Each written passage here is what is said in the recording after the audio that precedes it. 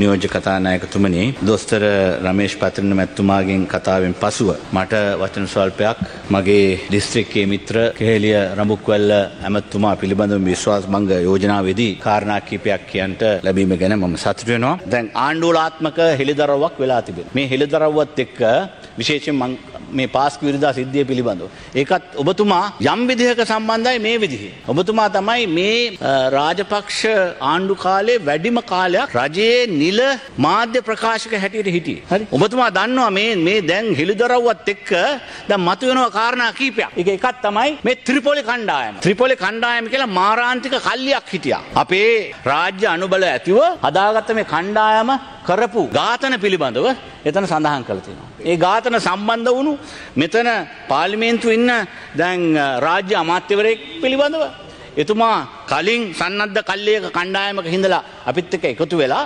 එතුමාගේ කණ්ඩායම පාවිච්චි කරමින් මේ වගේ ඊටාම පහත් නින්දිත ඝාතන කීපයක් කරා කියන ඒ චෝදනාවකුත් තියෙනවා. දැන් මේ ත්‍රිපොලි කණ්ඩායම පිළිබඳව මම කිව යුතුයි. අපේ වර්තමාන ජනාධිපතිතුමා ලසන්ත වික්‍රමතුංගගේ මරණයෙන් පස්සේ මේ පාර්ලිමේන්තුවෙත් ප්‍රශ්නයක් ඇහුවා. මෙවැනි කණ්ඩායමක් ක්‍රියාත්මක වෙනවද කියන එක පිළිබඳව. එතුමත් මේක දන්නා කාරණයක්. එහෙම දෙයක් තිබියදී මේක අපේ බුද්ධ්‍යංශය පිළිබඳව බුද්ධ්‍යංශය මෙහෙවීමෙන් මෙවැනි සිද්ධියක් සිදු වුණා නම් ඒ විතරක් නෙවෙයි දැන් මේ සහරාන්ගේ කණ්ඩායමට මේ සම්බන්ධතාවය ඇති කරලා දීලා ඒ තුල තමන්ට සම්බන්ධයක් නැහැ කියලා മന്ത്രിවරු මේ සභාව ඇවිල්ලා තියෙන වරප්‍රසාද පාවිච්චි කරගෙන කියන්න පුළුවන්. නමුත් විශේෂයෙන්ම දැන් හිටපු ජනාධිපතිතුමෙකුත් දැන් ප්‍රකාශන නිකුත් කරලා තිබෙනවා.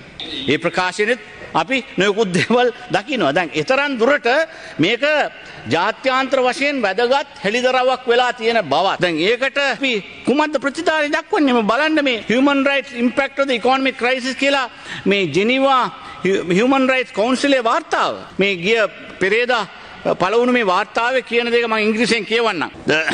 The 2022 economic crisis is a demonstration of the indivisibility of human rights and how impunity, corruption and the weakening of the democracy and the rule of law institutions ultimately impacted the human economic situation. In order to achieve a path to recovery and sustainable development, Sri Lanka will need to address the long-term serious governance and accountability deficits as well as continuing legacy of the armed conflict. අපේ අති උතුම් cardinal උතුමාණන්ටත් දැන් දොස් කියන්න පටන් අරන් තිබෙනවා. දොස් කියන්නේ කවුද? මම ඊටාම කනගාටු වෙනවා.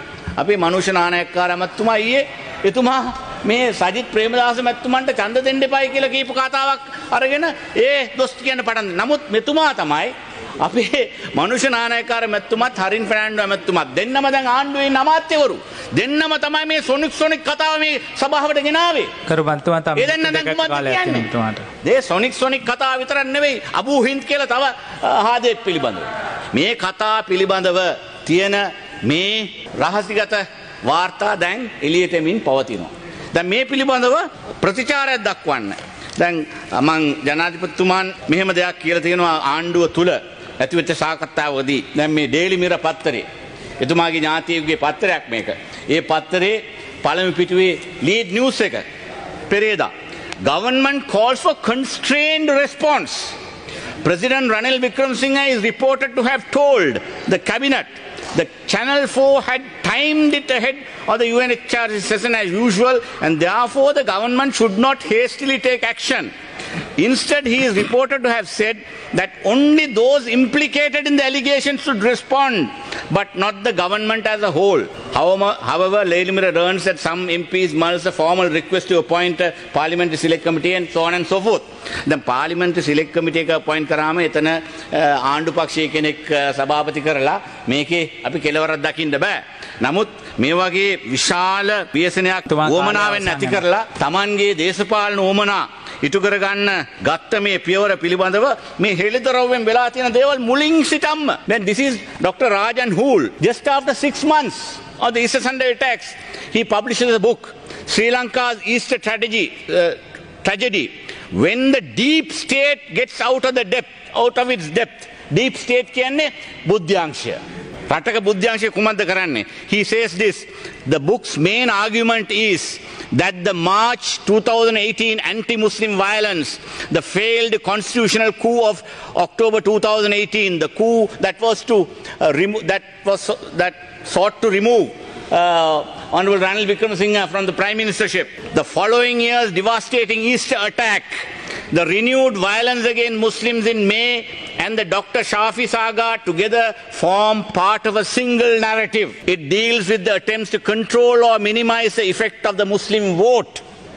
The book brings into focus the deep state as a body of organized interest comprising dominant sections of the political establishment and the security apparatus, ready and willing to pursue partisan goals in contempt of the law. මේ ඊස්ටර් ට්‍රැජඩි එක පිළිබඳව රාජන් හූල් මැතිතුමා පළ කරපු මේ පොතේ ඉතාම පැහැදිලිව එතුමා කිව්වා මෙතන රාජ්‍ය බුද්ධ්‍යංශයට සම්බන්ධතාවයක් තියෙනවා කියලා. දැන් එළියට ඇවිත් තියෙනවා. දැන් මේ පිළිබඳව මේ සැඟවුණු හස්තයේ පිළිබඳව නිතර අතිඋතුම් කාඩිනල්තුමාණන් කතා කරා. අපි කීප දෙනෙක් කතා කරා. මේ පිළිබඳව තියුණු කරුණු මේ පාර්ලිමේන්තුවේ හෙළි කරේ දැන් අමාත්‍ය මණ්ඩලයේ දෙදෙනෙක්. අවසන් කරන එමෙ හිතිද්දී අපි මේ පිළිබඳව කෙලවරක් දකින්න ඕනේ. මේ පිළිබඳව තවත් විස්තර මට අවස්ථාව ලැබෙනකොට අපි විවාදයක් ඉල්ලලා තියෙනවා. විවාදෙදී මට ප්‍රමාණවත් කාලයක් අරගෙන මම මේ කාරණාව පිළිබඳව ඊටාම සාක්ෂි සහිතව ඔප්පු කරන්න මම සූදානම් කරනවා කියලා කියමින් මම සමුගන්නවා. ස්තුතියි.